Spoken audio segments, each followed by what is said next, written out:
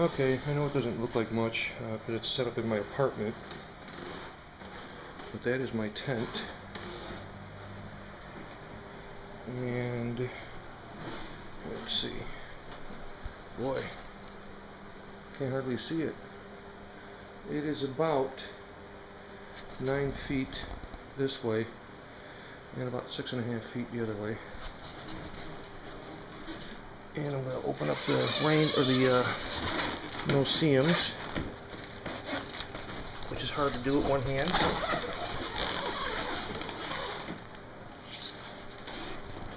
Inside, we have my self-inflating mattress underneath and my fleece sleeping bag, which also has a small inflatable pillow.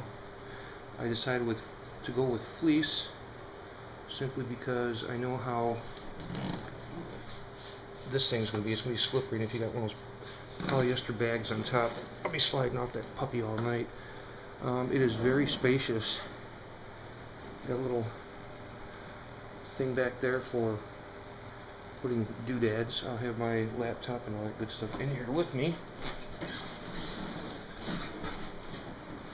Trying to get a good view of it. Looks like a spaceship. If it's not raining, I'll have the rain fly off. I'll be looking at the stars at night. With the rain fly on, I've already seam sealed and waterproofed this entire thing. I put 2 coats of waterproof on the rain fly, so won't have any problems there.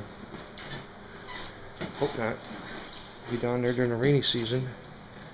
Of course, I think down there it's always the rainy season until it's the dry season.